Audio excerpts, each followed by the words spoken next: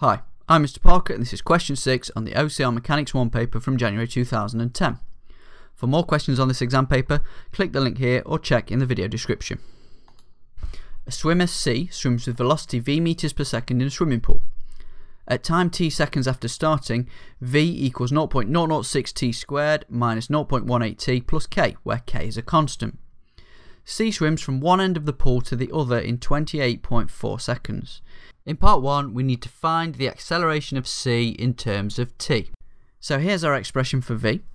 To get our expression for A, we need to remember that the acceleration is the rate of change of the velocity, how fast the velocity is changing. So that becomes dv dt. So all we need to do is differentiate this expression here, and that will give us the acceleration. So multiplying by the power would give us 0.012 t.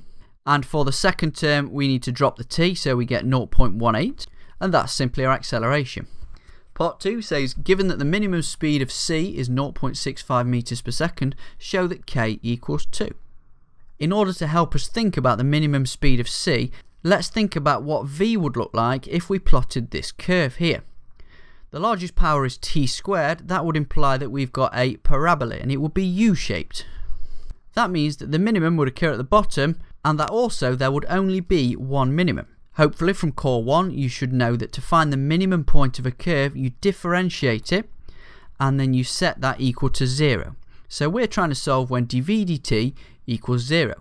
Also sometimes you may need to take into account the second differential and make sure that's greater than 0 for a minimum point, but as we've just discussed, this is a parabola and it's only going to have one turning point, and that will be a minimum, just thinking about the shape of it. We've already found dv dt, that's this expression here, so we just need to set that equal to 0. Adding 0.18 to both sides gives us 0.012t equals 0.18. And you could use your calculator for this, but it's not really necessary. Multiply both sides by 1000, that will give 12 here and 180 here, and then do 180 divided by 12, which gives us 15 seconds. What we found here is the time at which the minimum point on this curve occurs, but we're actually trying to find the minimum speed. All that we need to do now to find the value of k is say that when the t equals 15, our velocity here, which is 0.65, equals 0.006 multiplied by 15 squared minus 0.18 times 15 plus k. And if we put the right hand side into our calculator, it gives us minus 27 over 20, so 0.65 equals minus 27 over 20 plus k. So all we need to do is add this fraction over to the other side, so we get 0.65 plus 27 over 20, and that shows us that k equals 2. In part 3, we need to express the distance travelled by c in terms of t and calculate the length of the pool. Remember, in part 2 we found out the value of k, it was 2, so I've just put that into our formula for v here.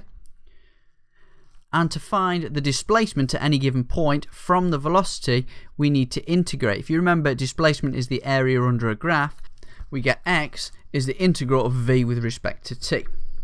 So that just means we're going to integrate this function here. And to do that, we're going to increase the power and then divide by the new power. So increasing the power makes it 3, and if we divide 0.006 by 3, we end up with 0.002, and then we multiply that by t cubed. Here, think of this as t to the power 1, increase it, becomes t squared, divide through by 2, you get 0.09 t squared. Don't forget you can use your calculator for these bits if you're not too confident with your mental arithmetic.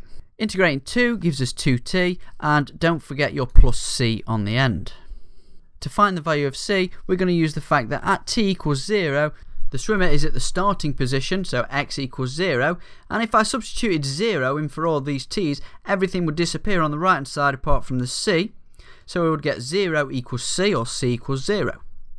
So our final expression for our displacement is x equals 0.002t cubed minus 0.09t squared plus 2t. Using this, we can then calculate the length of the pool. In the question, it tells us that the swimmer can swim from one end to the other in 28.4 seconds, so that's going to become our value of t. So we'll call the length of the swimming pool L, and that's going to be given by 0.002 multiplied by 28.4 cubed minus 0.09 times 28.4 squared plus 2 lots of 28.4.